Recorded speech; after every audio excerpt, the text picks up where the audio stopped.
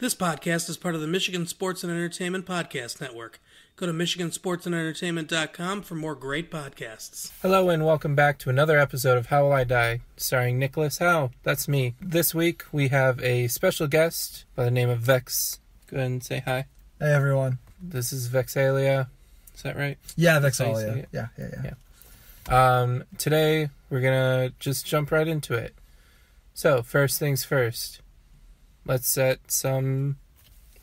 me tell you that we're recording in a car. Let's start there. Because we're recording in a car. Mm-hmm. On my phone.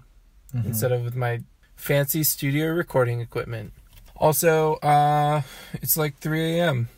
basically. It's the best way to talk about death. It's the only time to talk about death. I'm surprised you haven't done this more often. Me too, honestly. So, we're going to pick our boy, our Nicholas. Name, Nicholas Howe. Give me an age. I'm going to say the fresh age of 26. 26, okay. 2 years from now. All right, cool. Exactly. Cool. And what does this Nicholas do?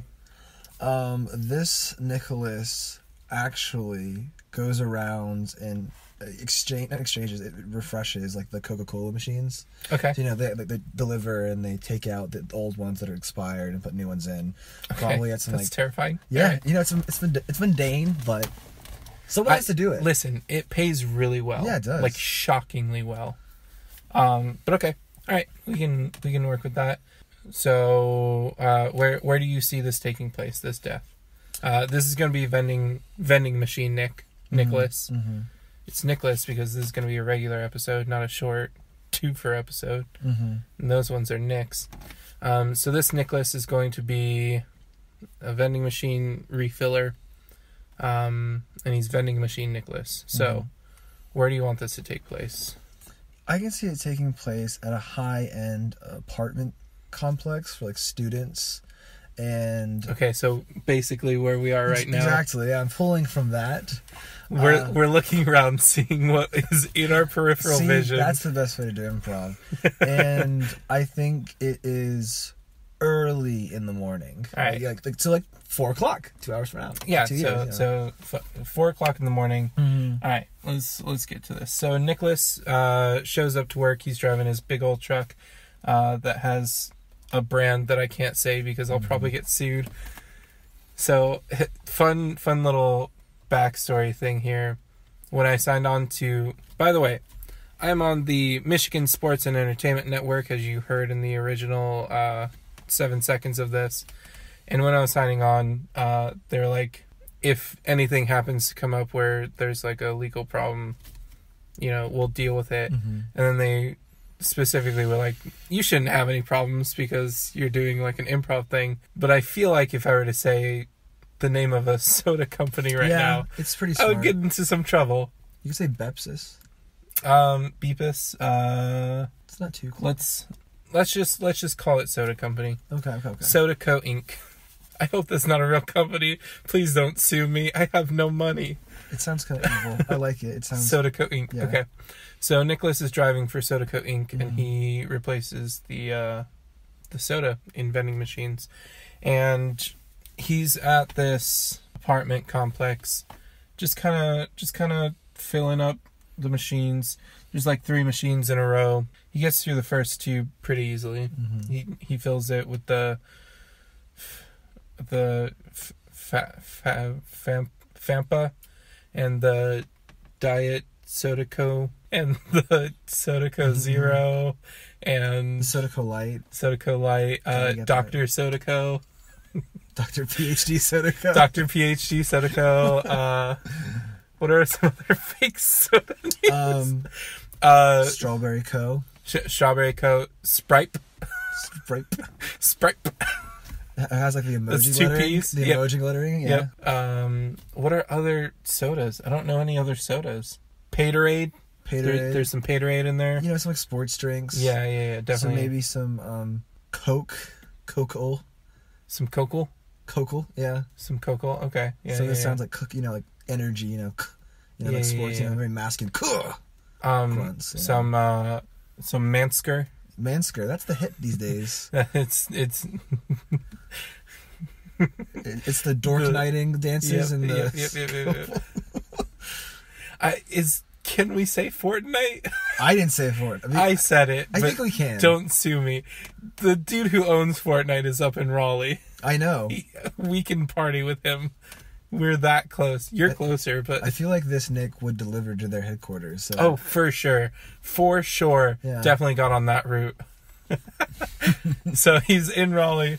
He definitely delivered yesterday to Fortnite headquarters. Let's see that. They're no longer Riot Games. They're just Fortnite Fortnite headquarters. In order to get a job, it's like, do you know the dances? Mm-hmm. Do you know the lore? There's lore. Yes. There's definitely lore.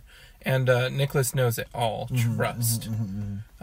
He learned it as he started delivering sodas. Not right now, because I don't know any of the lore. But yeah, so he's filling up these soda machines, vending machines. Does he do the food ones too?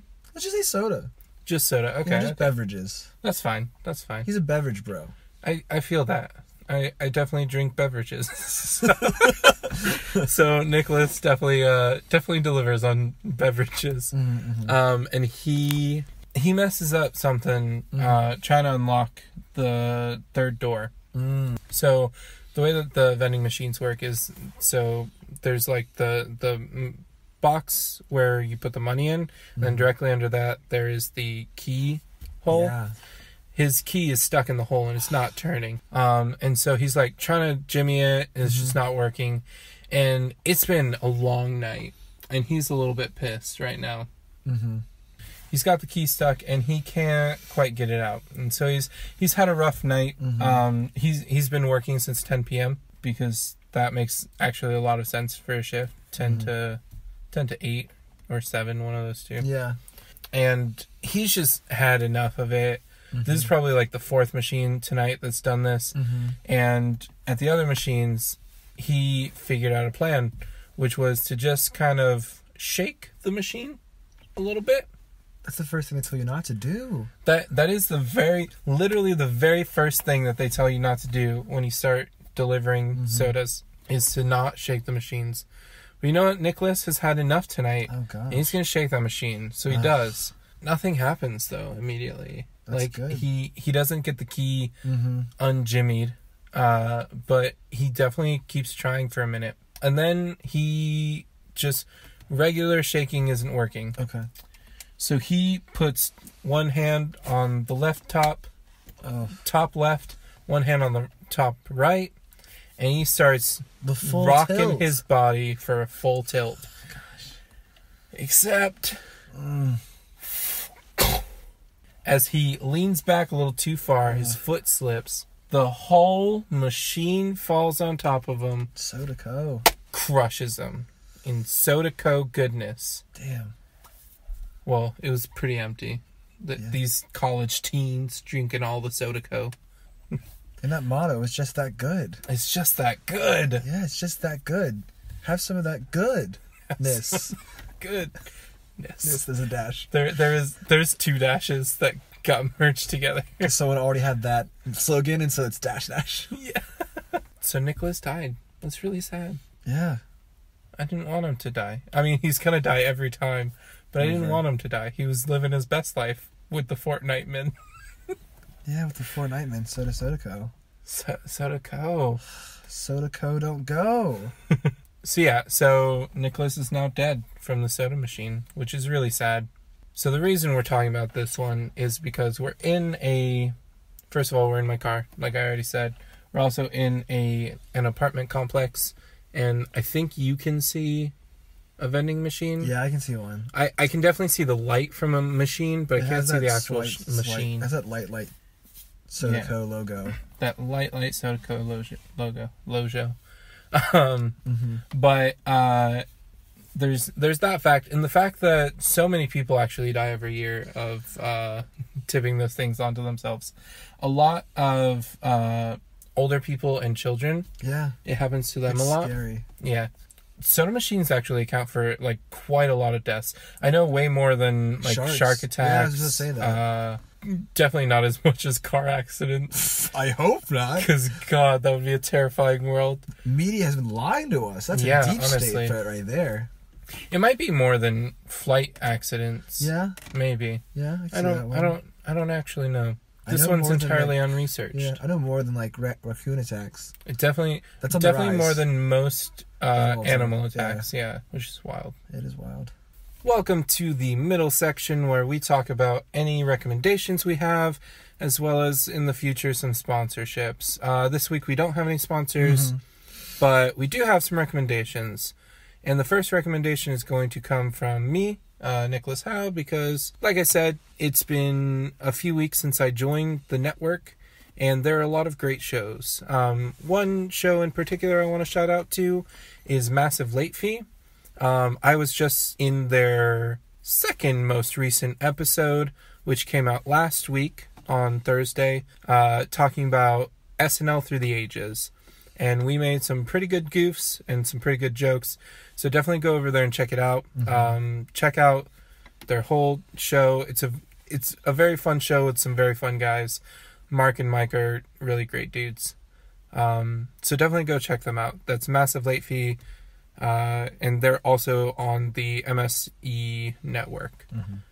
Also follow we have a new Twitter that we are posting all of our podcasts to, which is MSE Network on Twitter. So that's at MSE Network on Twitter. Vex, you have a recommendation? Yeah, I have a really good graphic novel. It's from Image Comics. It's called Monstrous. It came out in 2015, and it was by Marjorie Liu, and it was drawn by Sana Tadaki? I always not. I do not remember. Sorry, Sarah. Asana. And it follows this girl in a matriarchal world, inspired early 20th century Asia, and it's a beautiful, very vivid, graphic, dark, with like mystery and a little bit of humor. And I don't know. I just recommend reading it because you open up the book, and even if you're not that into graphic novels, but you love art, it's not the traditional comic like superhero. Like, I'm gonna punch you in the face, but it's something which you'd see, like throughout cinema, like stories of folklore, and that's what really drew me in as a comic book lover. And so I recommend Monstrous. It's still going. It'll go for a while. So I recommend giving it a read and telling us what you think on Twitter. It is very good. Marjorie Liu is a great writer. She's won a GLAAD award for her writing on X-Men, I believe. And she's an amazing writer, and the art is really amazing. I don't remember the artist's name. Sorry, Sana Takeda. And they're a really good team, and Monstrous was on a break for a little bit, and they came back at some point in 2018, and they've been killing it ever since. It's a really good story, really good art, and honestly just a lot of fun, so definitely check them out. Yeah, it's a really good ride. All right, that's going to do it for this middle section, and we will see you back in the regular show in just 2 seconds. So, Nicholas Howe, the vending machine man. How likely do you think that is? Let's go over those facts. Vending machines exist. Yes. Yes. SodaCo does not. Yes. Very similar. Did Fortnite stuff at some point. Yes. I played it once. You're pretty good at it, I thought. I played one time and got to the top 5, and that makes me very good. Okay, yeah, that makes better than me. Yeah. And then also around apartments, because I'm normally around those. Yeah, you live That in was apartments. a weird one, yeah. All right, so knowing these facts now, out of 10, we're going to give this one a rating about how likely it is that that's going to be the way that I die. What do you think? I think a 7.5. 7.5? Okay. I don't think you'll necessarily... Like, the likelihood of you working for a SodaCo, I don't think that'll happen, but I feel that late at night when you're tired and you're hungry and you're frustrated, you forget the first rule. Don't tilt it, you know? That's very true. But, and it's very common, like you talked about. Like, yep. I'm not going to say you would ever be, like, out of a state of mind or anything, but just exhaustion, right? You know? And I feel like 7.5 because it could happen to anyone, and we don't think about it, and we're hungry, and we need that. Or we need that, refresh. We need that good happiness, Pop it up. I do feel that. Man. So 7.5. The reason I'm definitely going to say at least a 7 is because I've done it before. Because I'm an actual idiot boy. And I have definitely, shook machines Yeah. before. So not as many like soda machines, but the food vending machines. Yeah, I've yeah, done yeah. those a lot, especially when I was a kid. Mm-hmm. At an apartment complex. That was specifically where I did it. So I'm gonna say definitely a 7.5. I'm gonna go 7.5 as well. Just because that definitely feels like something I'm gonna do. I can one day. definitely think with like food too, because you can see it, and if it's not coming out, you want it, right? Yeah, and I'll be mad if it doesn't come out because I Exactly. paid good money for that. I paid $1.75 for those stupid chips. I don't know how much things cost in a vending machine. Yeah, like Lay's chips, $1.75. Yeah. Yeah, I would never pay $1.75 for Lay's chips. I wouldn't pay I'm anything for so Lay's poor. chips. God. I'm poor too. I would probably pay like $1 for some chips in a vending machine. I've definitely paid 75 cents before. For sure. Yeah, And those honey buns that you can get out of vending machines, I've paid for those. it's a fair trade. I'm a chubby boy, it's fine. So for this last segment, we're not going to be doing Spam Slam because, like I said, we're in a car and I don't have the spam emails with me. I'm also recording on my phone. So instead, we're going to do a few rounds of Thoughts On. Okay. So Thoughts On, I'm going to say a word and then you're going to say a word at some point. Okay. And we're going to give our thoughts on the topic. So let's start out real strong. Thoughts on comics. Comics, I think they're undervalued because people think they're juvenile, but at the end of the day, they can bring people into a new world through the combination of art and words, because some people don't, it's hard to read, reading is hard, right? And so through that, they can go into worlds and not be so exclusionary. That's me. I got a word for you. Okay. Let's think about this. Hold on. Let me give my thing on comics. Oh, real okay, quick. I didn't know. Okay. Just because I do want to say something about it. So I'm a huge comic book fan, aspiring comic book writer. I want to write for DC one day. That doesn't mean that I love DC with all my heart, especially right now. I was very tragically hurt by what they did with Heroes in Crisis, which is the major comic event right now. I'm not going to go into too much detail with it, but I don't feel like they did everything that they could have done well with it. Specifically in the fact that they killed off so many characters that deserved a second chance. Did they? Let Arrow and Wally West have a second chance. Not Arrow, but Roy Harper. Yeah, whatever. Yeah. All right. Next topic. This has been on my mind a lot. Colts. They're cool sometimes. Yeah. If they're in a movie, in real life, they're not great. Yeah. There has not been a good cult in the world yet that I've seen. I guess if you want to call the Illuminati a cult, then they're the best cult. Yeah. But not for me. I would lead a cult because that's a lot of money to make. Yeah, that is true. I think it all comes down to branding and marketing. Like, all religions started somewhere. All movements started. It's only when I looked up on WikiHow how to start a cult. First off, all cards on the table. I'm thinking about it, but I want to benefit the world with my cult, right? And so I just want to make things going forward. I don't know. And so for me, cult has a bad rap. It's 2019. Let's bring back cults for the world. But like good cults, right? No, good cults. Not like Jim Jones. No. I don't. It's all for me. It's all about positivity, and maybe like absurd. It's like we are going to die eventually. Let's be together and like collectively do something. And I say cult as a way like to be absurd or to use something in order to like meme on people to get to get publicity, right? I think it's like I am labeling it as a cult because people think it is bad, right? It's like in order to like twist it. I don't know. It's kind of funny to me. Like, I'm going to start a cult. Like you said, you can make money on it. You can start things. And I don't know. I want people to bring back cults. It's not that bad. I could get so famous having a cult. You could. What's the difference between having a podcast and a cult? Damn, that's correct. Hey, you're in a cult now, listener. Thanks. Okay, final topic. This is how you all die. This is how the viewers die. No. This is how I die, by getting so high on a horse and leading a cult, and then I die because you guys turn against me. 10 out of 10. Okay. Final topic. Privatized malls. So stuff like a mall that is owned by one company, and it's the whole thing. Like something where it's like they all own all the like the shops and Like Baymare. Okay. I don't like malls at all. I don't really like brick and mortar stores. Mm-hmm. They do give jobs, but they're also like service industry, and for the most part, it's a specific like clientele. Like it's not really accessible for like style. And there comes a point where like other retail, it's like, you know, go thrift shopping now. That's like bougie. So like for me, I'm less so inclined to spend money there. I understand if you want to. It just the privatization. I don't know. It rubs me the wrong way. That's just. Okay. I super believe in like you being able to do what you want with your own money and everything. Same. I think that at a certain point when you have an entire section of a city that is part of a mall, even though there's like the whole residential villages and everything, I don't think that that's super chill.